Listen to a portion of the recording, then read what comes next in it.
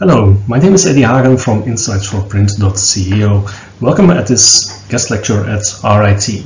Now, this isn't the actual recording of the guest lecture. We forgot to ask up front if everybody was okay that we recorded it and published it afterwards, so I did a re-recording, but the contents is the same. So a little bit of background on myself. I started in the printing industry in 1988, which is already a long time ago.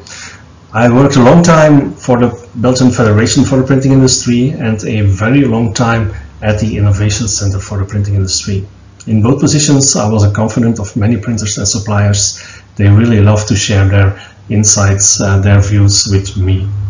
At this moment, I have a full-time job outside of the printing industry, but print is still a passion of mine. Therefore, I have my blog insightsforprint.ceo and I still do some small-scale research. Back in 1988, to set the stage, print was mainly 1- and 2-color jobs.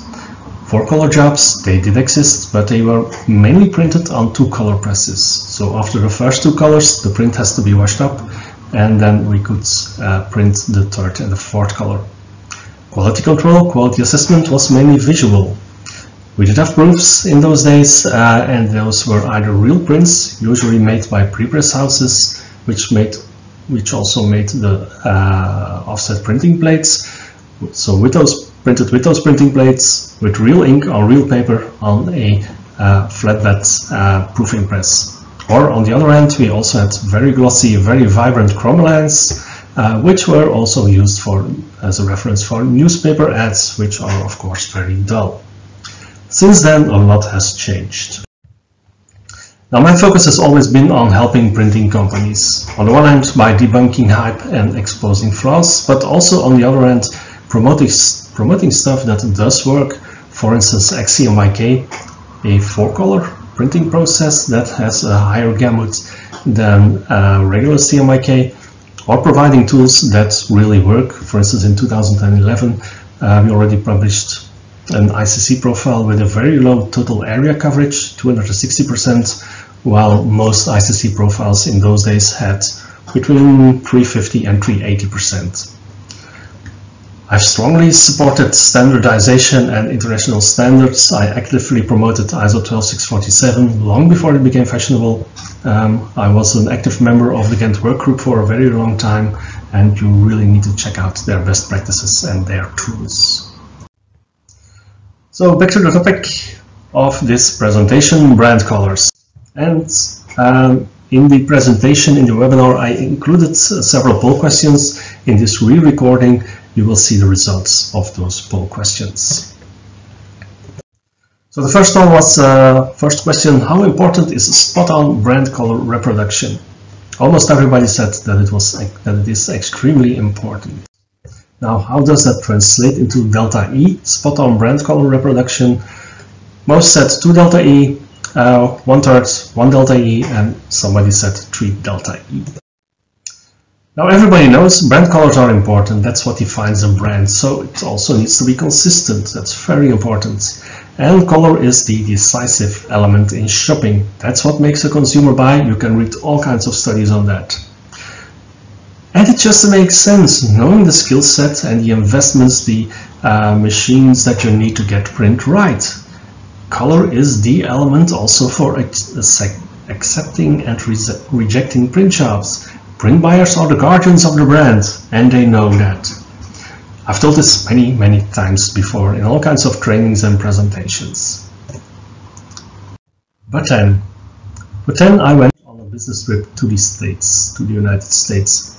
And there, the Kellogg's Special K was different from here in Belgium, where I live. So why, what happened? This was really strange to me. And over the years, I've taken a look at the Special K, how it evolved, and Kellogg's Special K shifted from red to magenta and now back to red again. So this is really weird. This should upset consumers and even disrupt their sales if the narrative is right, that color is so important. It didn't upset consumers, it didn't disrupt their sales. And look at this shelf. This is a picture from already a long time ago. You see 3 completely different shades of red. One is even magenta. And nobody noticed, nobody cared. Only I noticed, and I took a picture. This is also a funny one. This is the washing powder I use for my whitewash dash, and I needed a new package. I put a new package next to the old one on my shelf, and it was there for at least a week or maybe even 2 weeks before I noticed that the blue was quite different. So me, the guy who looks at color almost on a daily or hourly basis, I didn't notice that it was so different. It took me a week to notice this. Also Coca-Cola, the most iconic brand color in the world, also this has variations. I have a collection of a few dozen cans of Coca-Cola, and sometimes they are very different. Look at the two at the left. These are quite different, and looking at the time frame, they were not that far apart, only a few weeks apart when I bought them. So I need to know more, and this eventually led to a groundbreaking study. The study I designed, but it was executed by a student named Jens Adriaansen, and he designed a number of, or one package and then variations of a package. It looks kind of similar like the special Kellogg's K that you can find at a breakfast in hotels. These were printed at the end of an actual print job, so on the right kind of cardboard with real inks on a real press, finished the same way as those regular boxes. We had 9 samples, we had 1 reference and 8 variations. The variation was in the design, but there was also one that was identical to the reference, and this was what turned out to be a very good idea. So it had only a small delta E, so certainly less than 0.3 delta E. For the comparison, for the evaluation, we used a portable light box to make sure that everybody looked at it under the same conditions, and over 100 people participated in that test. So how many participants claim to see a difference between the identical samples? These results from this poll surprised me a little bit, that it was so high, that more than 1/3 said between 20 and 39%. And you know, they were right. This was groundbreaking about this study. 1 out of 3 print professionals noticed a difference between identical samples. That should not be possible. Those people, they are involved with color on a daily basis. They should know that those two were the same, but they didn't. And by the way, if you look at the next bar in this chart, this is the distinction of the results between professionals, the orange one, and yellow, the non-professionals. In the non-professionals, it was a little bit less, so we could trust them a little bit more. So what happened? Why did they see a color difference where there is none? Well, it has to do with a very interesting field called behavioral economics, and Daniel Kahneman is one of the world famous researchers. He got a Nobel Prize for his work. And 2 concepts that might be at play are framing and priming. Participants were asked if they saw a color difference, so they were looking for a color difference, especially the print professionals, because they know color. They are the color specialists, so if you ask them, do you see a color difference, they will find one, even if there is none. And this is a real danger in the printing industry on a daily basis. Just the setting of a press check makes a person more critical. If it is done only visually, it makes him or her more critical. So how objective is a press check when it's only done visually? And these 2 packages show the importance of this. Daily Shock is a biscuit with some chocolate on it. You have 2 variations: on top the milk chocolate, at the bottom the dark chocolate. But as you may notice, the dark chocolate is lighter than the milk chocolate, which is in reality is not. Now I've shown these packages numerous times in presentations, and during one course somebody came to me during the lunch break, and he said, "Do you want to know the story about that Daily Shock?" I know it, because it was printed in our printing company. So he told the story, and the first one that was printed was the bottom one, the dark chocolate, and then the press check was done by a person who prefers milk chocolate, the account manager for Daily Shock. So for her, a chocolate color that looks appealing has to be light. The other one, this was printed a week later, the account manager for Daily Shock couldn't come in for a press check, so it was the press person, or the press operator, sorry, that did the press check, and he prefers dark chocolate. So for him, a appealing color for chocolate has to be dark, so therefore the milk chocolate became darker, the dark chocolate became lighter. So this is not really good for process control, if you ask me. Now, looking at those colors, and certainly at visual color evaluations, well, there is something not really the way it should be. If you look at these packages, these were next to each other in the shelves or on the shelves of a supermarket. I bought both of them because I immediately saw that the yellow was very different. So I put them in front of my girlfriend, who is clever.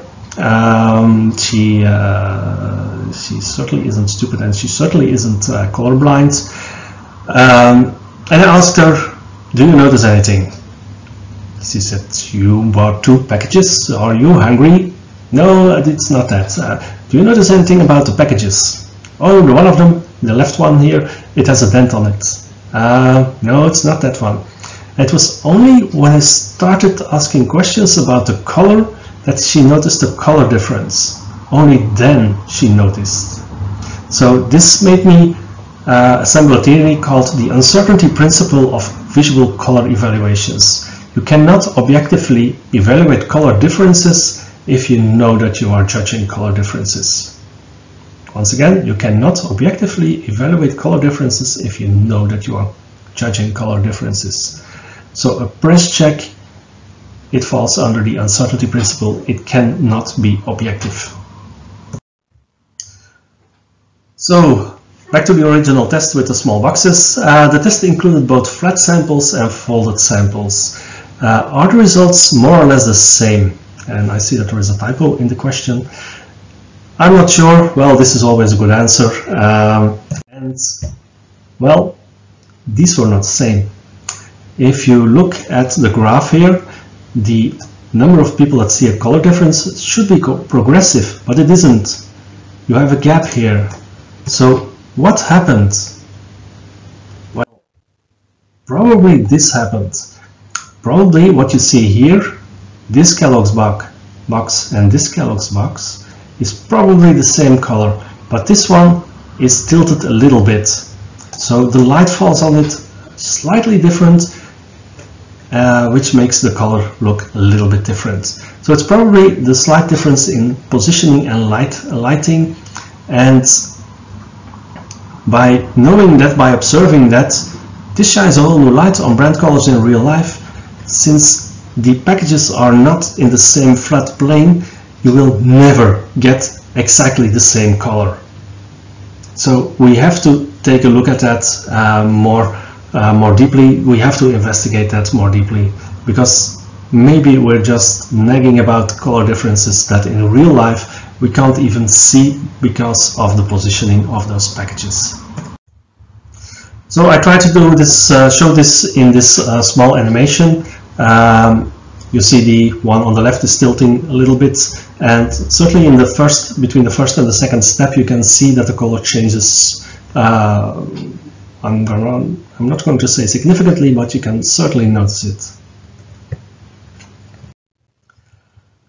Now there is also a big difference between seeing a color difference and being disturbed by it. And even if you are disturbed by it, does this influence the buying? These were also questions in those tests. Now, I'm sorry. As an afterthought, we should have excluded the people that claim to see a color difference, because those people were not objective. Now this came as an afterthought at the moment when I didn't have access anymore to the original data. But as you can see, that's the number of people that saw a difference. That's the number of people that claimed that it was a little bit of disturbing. So there is a real difference between both of them. So let's take a look at color memory, because if a color difference in real life would influence buying behavior, our color memory has to be really good. So how good is your color your color memory, which was the next poll question, on the scale from 1 to 5, and it was in the middle, which is also quite good. So if consumers would refuse to buy a product when the color is not right, our color memory should be very good, even spot on. Now, what does research about color memory say? And I have to admit, most research comes from outside of the printing industry. Well, this is the first one from Johns Hopkins, and their conclusion was brain generalizes millions of colors to the best versions of basic colors, research suggests. So all colors are put in, I believe it was 12 or something color categories, so name it buckets, and we have an ideal color for that, so we always adjust our color memory to that best version. This is another study on delayed and undelayed color memory. So in the first one, people were shown a specific color, then 1 second a blank one, and then on the color wheel they had to pick the right version. Well, this was not easy, most people didn't do it right, and even in an undelayed estimation, so here the square with the right color, and people should identify where it was. Even there it was difficult, our color memory didn't work properly. And this is a real life example. I still have to laugh when I see it. It's embarrassing even. This is my the granola I use in the morning, and I usually buy this one. And at a certain point I opened a new box and it tasted differently, and I couldn't find a reason. And a few days later I noticed it's peanuts. I'm lacking peanuts in my granola, and only then I found out that I bought this variety, the Asian grains. Both are kind of orange, but they are very different, at least delta E of 10 between the two oranges. So when shopping, I just picked the wrong one. I knew that I had to take orange one, and I picked the wrong orange. So me, once again, the guy who's involved with color a lot, he picked the wrong orange in the shop. Now the most iconic brand color, that's of course Coca-Cola RIT. It's their second secret formula. As they say on the website, there is no Pantone color for Coca-Cola RIT, but when you see it, you know it. Yeah, right. So I designed a test, an online color memory test. Can you correctly remember Coca-Cola RIT? So I had 6 variations of red, all brand colors by the way. Also Adobe, Tesla, Vodafone, Ferrari I think were involved in this test. Let's see the results. I had 395 participants and there is no agreement. Now the interesting part of this test was the design of the test. It was a sequence of colors. They were not next to each other and they were certainly not overlapping each other. So let's take a look. With 395 you can see the delta E, so this is the right one, and the right one is not the most popular one. The most popular one is the one with the 4 delta E difference, and for a long time the one with the highest difference was even popular. So this with 9.2 was even popular than the right one. It is only the last 100 participants that it shifted a little bit. So now the poll question, was this a valid test? And 2 out of 3 said only under specific conditions, and right you are, because you should only do this test on a calibrated monitor. And let's take a look. From those 395, only 93 used a calibrated monitor. But still, this one is the most popular one, not this one. And people from the printing industry, they know color. How about that? Well, the gray one, 262, slightly less than all of them. So even the 9.2 is a little bit more popular than the correct one. But people from the printing industry with a calibrated monitor, and by the way, 78% of people from the printing industry did not use a calibrated monitor. They did a test on an uncalibrated monitor. Shame on them. So this was slightly better, but still the overall average was better. And still the one with 4.3 delta E difference was more popular than the right one. But also in real life, I've seen lots of differences. I have, as I already mentioned, a nice collection of Coca-Cola cans, and also they include differences by design. For a very long time, we had in Belgium, in Europe, metal cans with a white base plus an opaque ink, but these days we have now aluminum cans with a transparent ink. The perception of that color is very, very different. Also, this was told, this was shared once in a discussion on LinkedIn, the Christmas version is darker.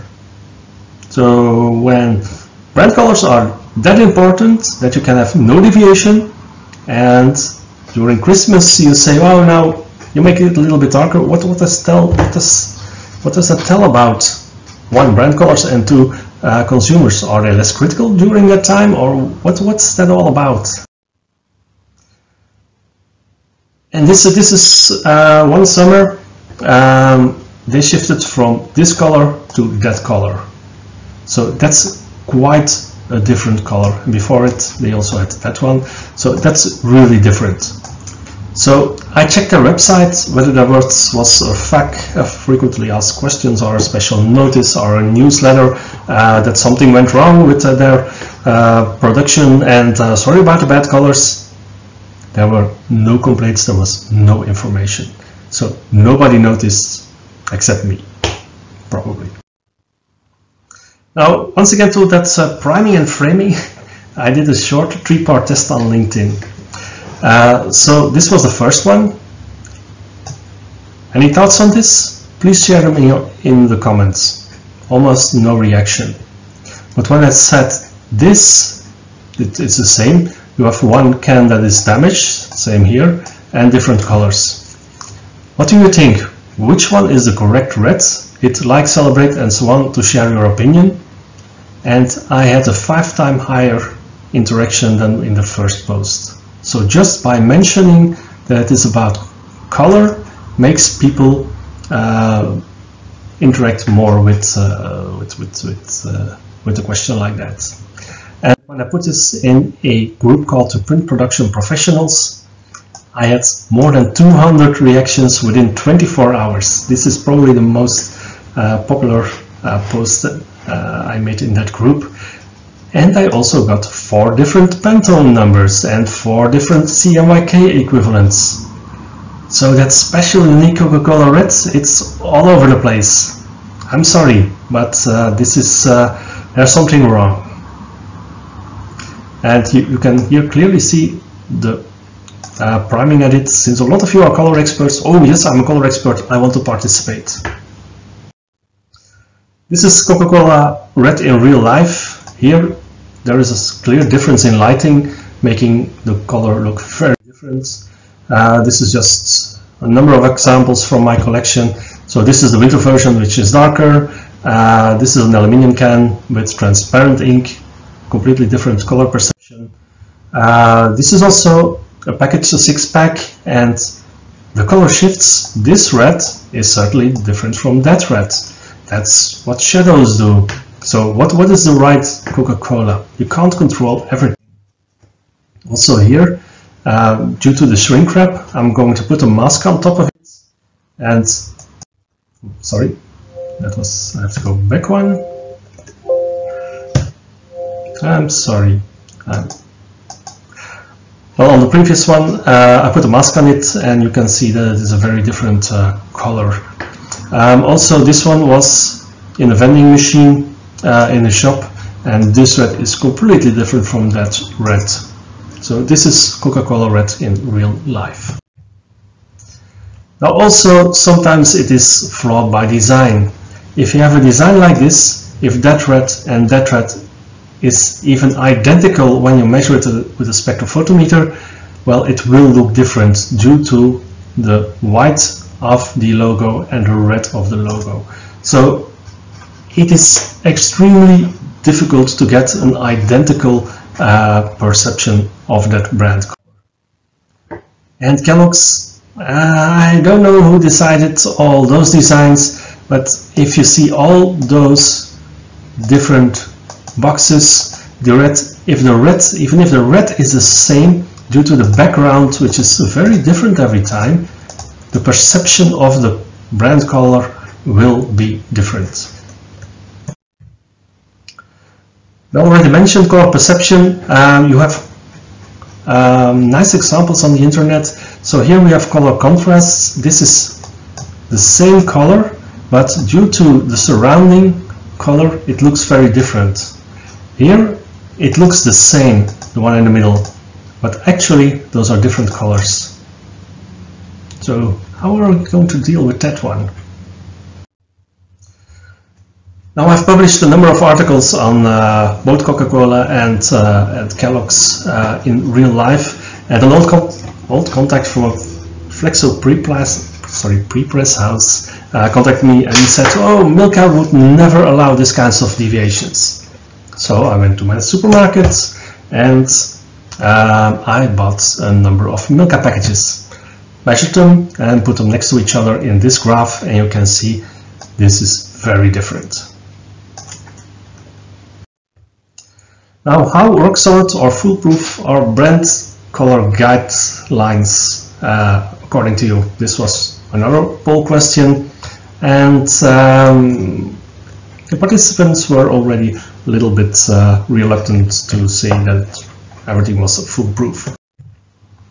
Now look at Milka, the last example I showed you. This is the Milka brand guide. By the way, a Coca-Cola brand guide, it's difficult to find, it's even impossible to find the official one. Milka, you can find it, and look at this. This comes from a textile Pantone guide. It's not textile that they're printing on, it's flexibles and carton that they are printing on, not something very different. You should not do that. This is a completely different reference that they are using. Now, is using a Pantone number a good idea to define a brand color, yes or no? I'm glad that so many people agreed it is not. A Pantone number is not a good idea. And take a look at this. This is the Red Cross, different brand guides from different countries, and they all start with the same color, being Pantone 485. You can see it here and here and here, and eventually the colors that come out of it in hex, for instance, or RGB is different. Also CMYK is different. So you start with a Pantone number and you get a very different color. That's not good. Now those Pantone color guides, what many people don't know is that the differences between different copies of that guide, they can be up to 2 delta E. They have a 2 delta E tolerance, but even more, about 10% of the colors is outside that 2 delta E tolerance. And what's even more disturbing, we don't know which ones. So you could have, in the best case scenario, when colors are within that 2 delta E from the ideal value, you can have colors in 2 guides being 4 delta E apart, because delta E doesn't show any direction. So one guide can be 2 delta E in one direction, and the other, color guide can be 2 delta E in the opposite direction, so being 4 delta E apart. So that's not good. So this information the rectangle at the bottom comes from their website when they were claiming that they had enhanced the product. You will appreciate tighter tolerances, 90% at a 2 delta E or lower.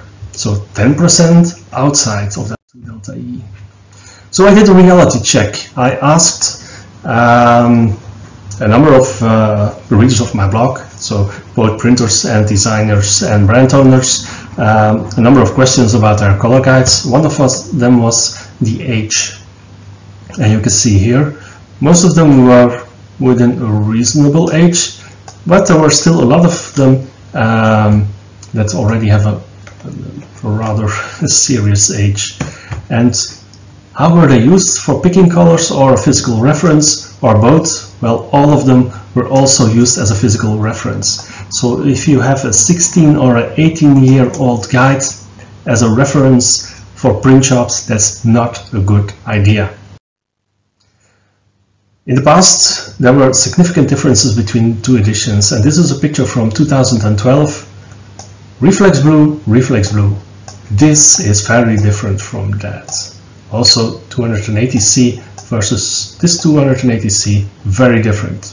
Paper white was also rather different, but the blues, they were very, very different. So part of that reality check I just talked about. A number of people also measured 4 patches in their guides. So I have 21 Pantone color guides, 4 patches measured. You can see here the delta E and the different patches, red 32, blue 72, green and 100, all in the coated guides, the average and the maximum deviation versus the digital value. This is delta E2.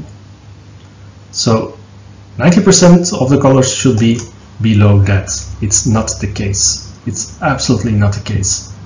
If you look at the AB plane, you can see where all the different colors were, and especially the yellow one it's a difficult one, and here in the blue one there is one with a very high deviation.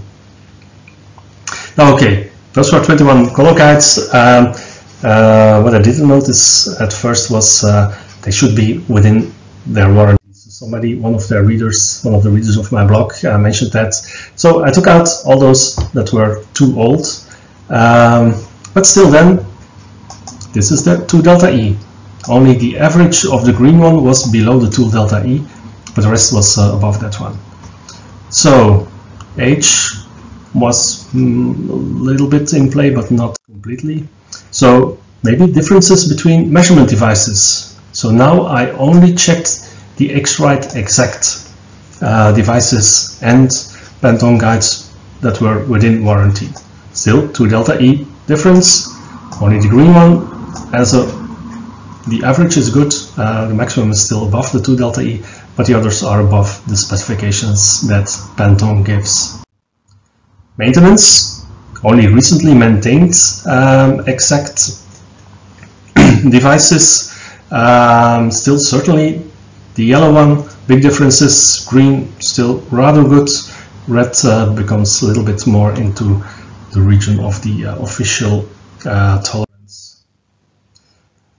Now another thing also with Pantone numbers is, well, sometimes they are selling illusions. If you look at the color differences of adjacent colors, and it didn't take a long time to find these two samples, these two examples, it took me a few minutes. The difference between 2747 and 2748, it's 0.6 delta E. Between 100C and 3935C, it's even only 0.25 delta E. That's, well, I don't know what to say. It's amazing, it's almost criminal that they are selling a product like that. Designers think that this is real life print, that they can achieve this over and over again. Well, you can't, because the deviations the Pantone guides have with the ideal value and between different guides, they are much higher than the deviation, than the difference between these two pairs. They can be up to 2 delta E. So what you see, the difference between those colors can be very different. Now, recently, last year, they launched a new guide. What was it called again? The CMYK, new CMYK guides with even more colors. So I asked them, and here it is, what is the color deviation average maximum between the color specifications mentioned in the patches, so the ideal color and the printed colors, and what is the deviation average and maximum between different copies of the printed guide? A valid question, I think. You know what answer I got? Hi Eddie, we don't know yet. So they were selling those guides already, and they didn't know what the deviations were. If one of their customers, a print buyer, would get such a print job from a printer, he would reject it. He would send it back. But Pantone think they can do it like that. I'm sorry, but this is amazing, and we should stop using Pantone guides this way. So if you pick your new brand color from a color guide, it's probably not 100% the same as a digital reference. It could well be 2 delta E off, best case scenario. Could be 10% of the colors, could be more. So what do? Do you use the digital reference, which is different from what you saw, or do you measure it and use that as the reference in the future? In my opinion, the second one is a good option. So we also need better brand guides. Think about that Milka one with a reference to textile Pantone numbers. So I've made a proposal for better brand guides, but please do elaborate on that, do make a better suggestion. And what we certainly need is a science-based reference, not a Pantone number, the correct derived colors, both digital and printed, and when digital, both sRGB and Adobe RGB. Don't forget that, those are very different ones. You always have to tag your RGB colors with the right profile. Coated and uncoated, and a special attention there for the conversion. Probably we should also mention the closest matches in color systems like Menzel, Natural Color System, Pantone, HKS, and RIT. So it might look something like this, where you have the insightsforprints.co orange, this color, which in LAB has these values, and then the derived colors in sRGB, Hex, sRGB, and Adobe RGB printed, and then the closest matches to the science-based color systems and the spot color systems and paint, and also with a note about several colors. If you're a student and you want to improve on it, please feel free to do it. You can always contact me if you have proposals. I will be glad to respond to that. Now, we've been looking at the color production print side of it, but how about consumers? How do they look at color? Well, shopping behavior and brand loyalty, well, it's a little bit different than what we think. So, do consumers notice or even care about slight color differences? I did a study, an online study, with over 100 participants, all regular shoppers, and only a few, two I think, from the printing industry. I made sure that there was no framing and priming. I chose the questions very carefully. There was nothing you could find about the real goal of the survey, which was investigating the importance of color. I said that it was a survey on shopping behavior, all kinds of questions on that, and in a few there was a mention of color. And I also added some control questions.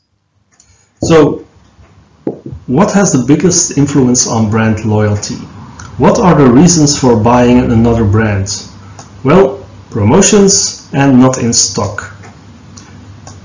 Only very few people said when it looks different than normal. Only a very few. And this is what they responded in a survey. In real life, probably they would also buy the product. I showed them the same deviations I used in that online test that I showed you with the Coca-Cola RIT, and asked which color they would not trust as Coca-Cola RIT. Then it also had an option, all are acceptable, and almost 2 out of 3 said that all colors were acceptable. And there were a few persons that said that the right one was not acceptable, that they would not trust that. So it's all up to delta E of 4. It's a very small amount of people that would not trust it. So we are quite tolerant to color deviations. I also explicitly asked what they would do when the color looks different, and 3 out of 4 said, I'll buy it anyway. The others, except one person, and he was from the printing industry, except one of them, they all said, I'll postpone my purchase. So when looking at it, when asking it in a different way and looking at it in a different way, people don't really care about color deviations as long as it's not too high. Delta E of 4 was completely acceptable for most people. And it is only one person in this survey, and it was one person from the printing industry who was the least regular shopper that told this. So whether this is valid or not, I'm not sure. So having a delta E of 2 or even 1, it doesn't make any sense. Brand loyalty is really high. And when I was doing that survey, interestingly enough, I saw this package in the supermarket. This is a damaged package. I went to the supermarket every day, every single day, to see whether it was sold or not. And after 3 days, it was sold. So even this one got sold. That's amazing. And by the way, if you compare this color with this color, although it's almost the same design, it's a different red. Excuse me. This was also confirmed by a thesis by Kate Goguen, I hope I pronounced it correctly, which was a student at RIT, by the way. The influence of color on purchasing decisions related to product design. And her conclusion, both genders agree that quality is not something that would ever be sacrificed for the perfect color. So people, product quality convinces people, not the color of the package, or the color quality of the package, I should say. But what about all those studies? You can read all those studies that color is this important. So what about all those studies? Well, I know there are a lot of references and quotes circulating, and for a long time I've heard and accepted all of them without questioning. But a few years ago I had a little bit too much free time and I took a deep dive. So for instance, this one. People make up their minds within 90 seconds of their initial interactions with either people or products, and about 62 to 90% of the assessment is based on colors alone. This is a quote from this paper, Impact of Color on Marketing. However, there is absolutely no proof of this claim in this paper. It's only shown in the introduction and without any reference. I contacted the writer of that paper. He never replied to me. Color increases brand recognition by 80%, what is commonly known as the Loyola study. Now, this was a very difficult one to find, and the first appearance seems to be a Xerox leaflet to promote office color printers, either from 2000 or 2001 or 2005. It looked like this: 20 ways to share the color knowledge. And one of the quotes, one of the claims is, color can improve brand recognition by up to 80%. Now, here are a number of sources, and one of the sources is Loyola College with Alan Hoadley as the principal writer. But there are also other sources. Now, why that is important, I will get to that in a second. And one of those sources is also the Bureau of Advertising Color in Newspaper Advertising. So I contacted Alan Hoadley, and this is what that Loyola study is really about investigating the effects of color, font and bold highlighting in text for the end user. Now remember, this is a study from late 90s, early 2000s. This was a time when most printers in offices were black and white, when even a lot of monitors in an office environment were not color.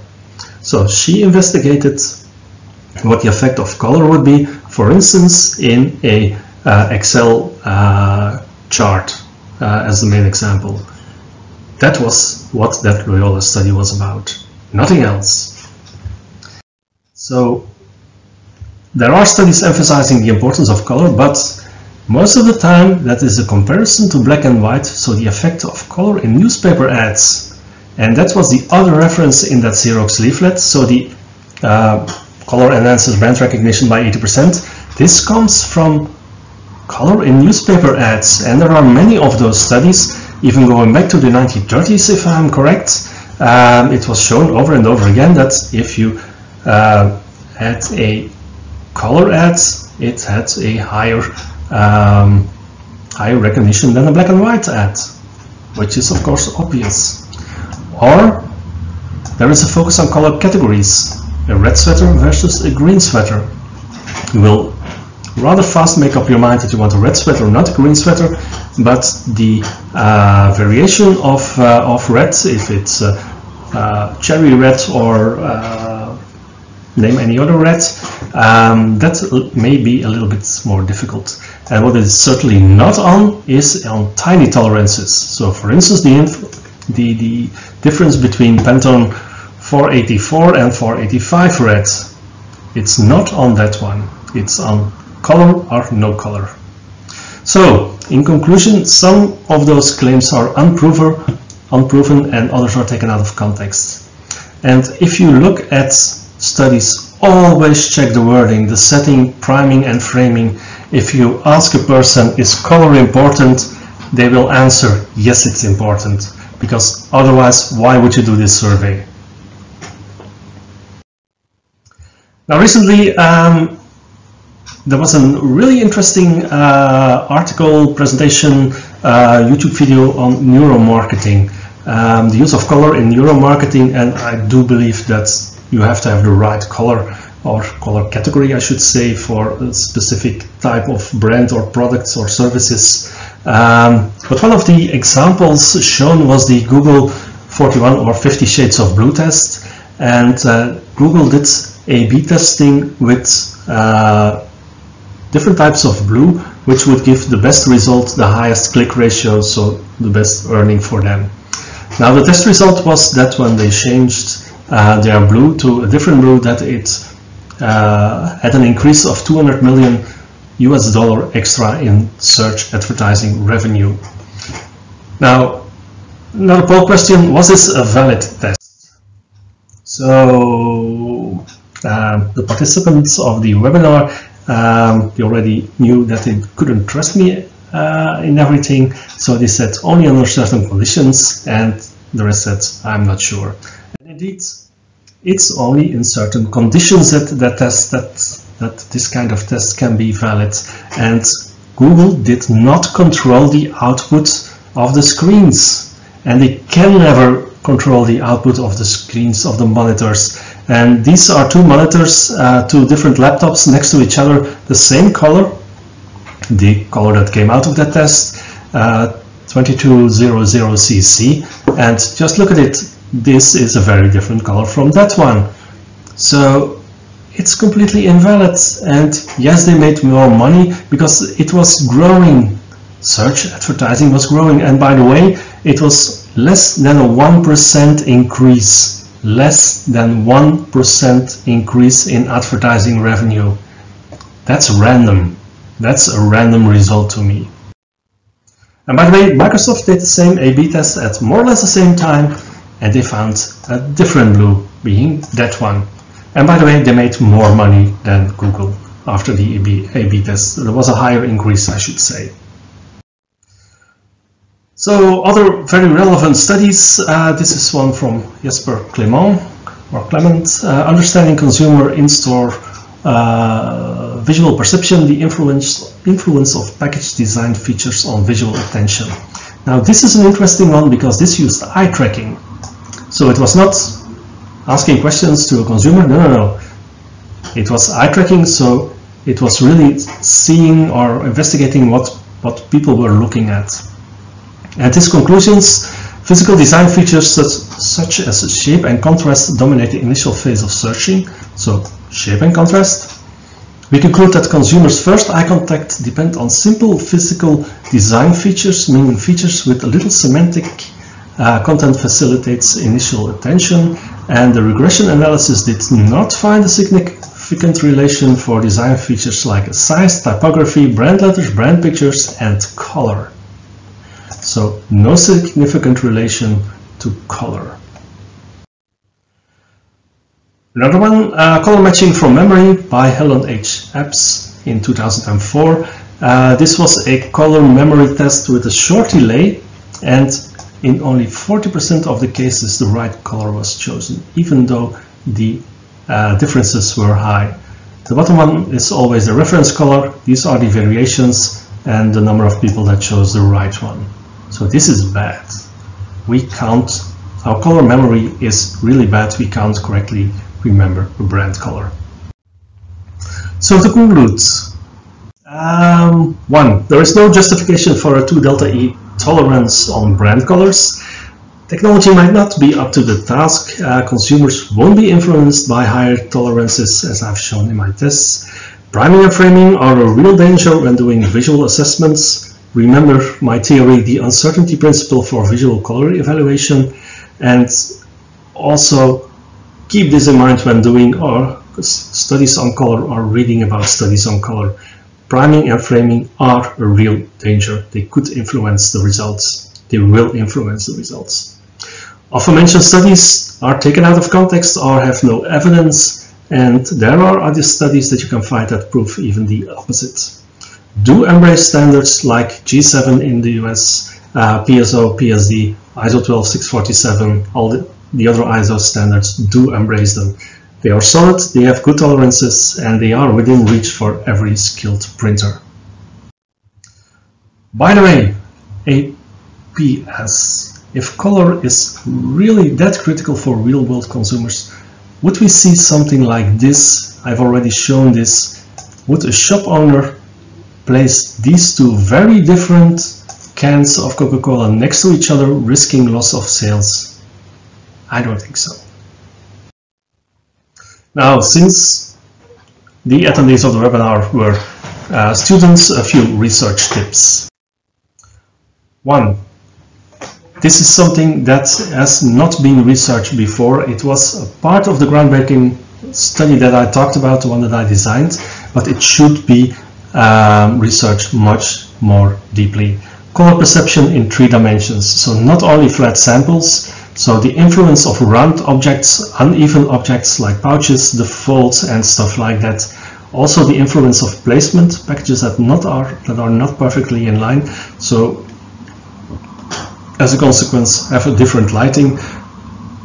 What is the influence of all those factors on color perception and on color production, on brand colors, brand color tolerances?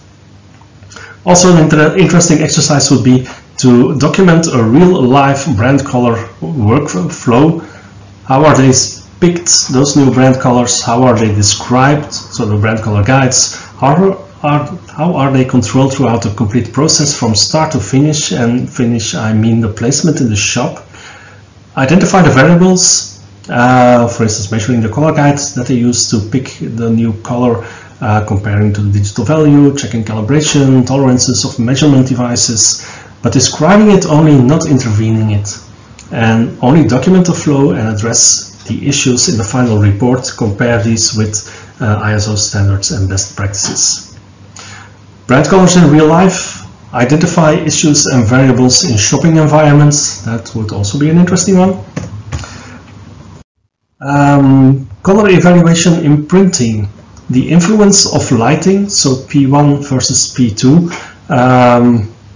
on seeing color differences. Now the reference P1 and P2 comes from an ISO standard on the conditions how you can evaluate print and color.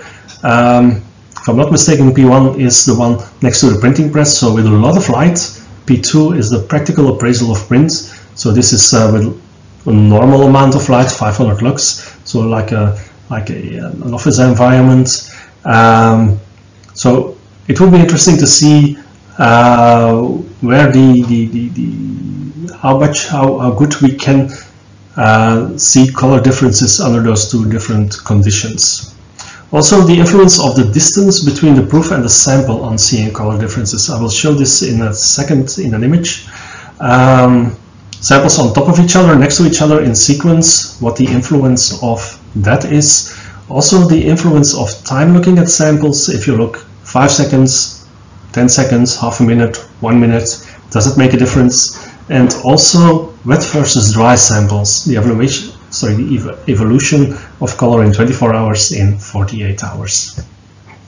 So this image, this has to do with the ICC profiles with a very low total area coverage that I talked about at the beginning. We also made a test suite, and these were images printed with the different profiles. So I guess this was 300, 280, 260 and 220%. Now, if you add a white border, it's very difficult to see the differences. By the way, they must be in a different order than the one I said, but there were four different percentages. So if you put a white border around it, it's very difficult to see the differences. We also did a small test with that on an exhibition, and people really had a hard time to distinguish them. But if you cut out the white and put them on top of each other, it's very easy to put them in the right order. Now this is not ink, this is paint. This is wet paint, this is dry paint. This also happens with ink, and I can tell a horror story about that. One time, one of my contacts, his customer was doing a press check, signed off a sheet, and 2 days later, or 3 days later, she got the complete order, and she rejected it. Why? Because it looked different from what she saw at the printing press.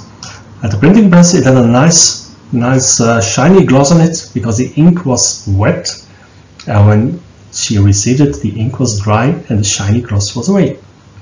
Also, when I was at the Innovation Center, we were also involved in certification for ISO 12647, and at one time there was a print shop printed in Spain, I believe, and a few samples were shipped to us with the courier via plane. So we measured it within 24 hours after being printed, and the rest of the production run, which was a really large production run, came with a truck, and this arrived a few days later. The first sample, which came in via plane, this was within the tolerances specified by ISO 12647. The other ones, which arrived a few days later, were outside. It was the same press run. The only difference was the time frame within which the measurements were done. So there is also a shift during drying, unless you work with UV curing inks, things like that. Number 5, research tips. Replicating my color perception test, one with the boxes. I would love to see people reproduce that. Please do contact me to get the right or the same setup and questions to ask the participants. Also, real-life tests with different colors. So, would it make a difference if in a cafeteria, for instance at RIT or another university or whatever, if you would sell Coca-Cola cans that look slightly different? Do people notice, and will some of them not get sold? One that irritates me, still irritates me, ICC conversions, color conversions. I'm very in front of them, except for blue. Blue turns purple, blue still turns purple, especially in newspaper printing, but you can also see this in other kinds of printing. 2 years ago I published a book with a lot of pictures with very deep blues, deep and dark blues. I had to go to a very different solution because the regular print, CMYK print, it would all turn purple. And I did it eventually, and that's number 8 in XCMYK. There was a printer who could do that for me on a Xerox RIT, which is a 4-color digital press, but it has a bigger gamut, and it would be nice to see or to deepen the studies that already exist, a comparison between XCMYK and CMYK OGV, orange, green and violet. So 4-color printing versus 7-color printing, and Kiran Deshpande has already done some research on it, and according to his research, the 7-color press printing process is only the gamut is only 14% larger than the XCMYK. So this is amazing to me.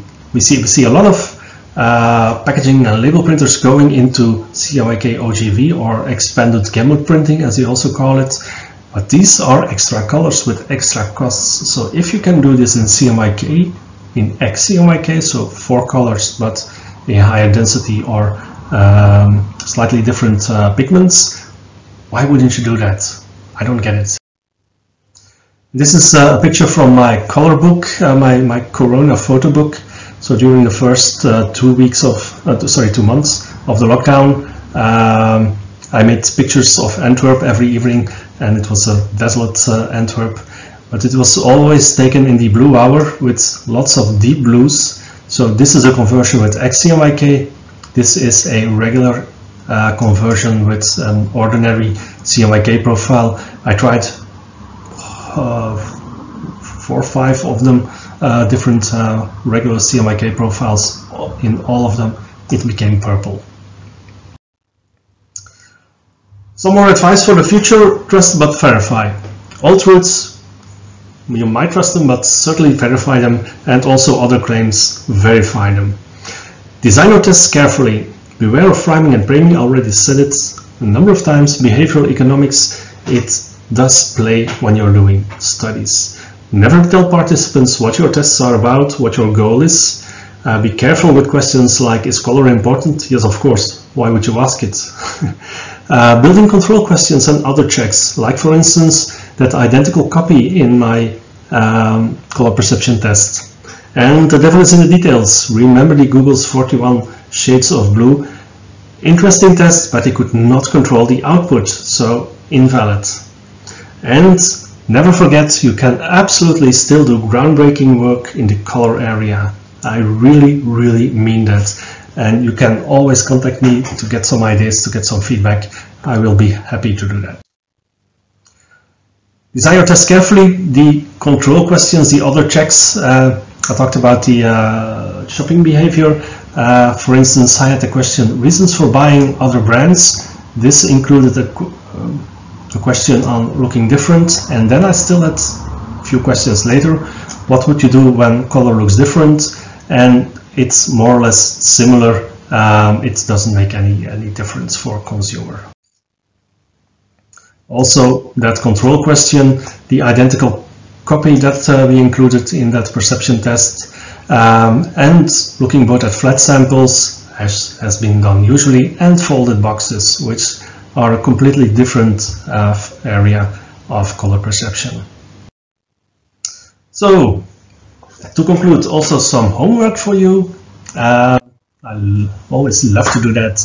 Measure every Pantone color guide that you can get your hands on, and do that for the following patches: red 32C, blue 72C, green C and 100C. You can submit the measurements via this link. I will also ask you to include the age of the color guide, the brand and device name of the spectrophotometer, the measurement condition, the age of the spectrophotometer, the last maintenance and the last calibration. If you do that, I can add it to my statistics, to my study on Pantone color guides in real life. Buy Coca-Cola cans everywhere where you go, when you are at home, when you are at work, when you are in university, and bring them and place them next to each other. For the students of RIT, I suggested to bring them to Rochester and compare all the cans so that you can see what the deviations in real life are. Sorry. And especially this one, this homework, read this book. It reads like a thriller, it's amazing, and it will help you in life. You will get a much better insight in how people think, how they act, and how unpredictable we are. So this is one that we're going to skip since this is not a live recording. And I want to thank you for listening. If you have any suggestions, if you want to check something with me, please feel free to contact me. I'm always happy to help people with their color stuff. And once again, thanks for listening.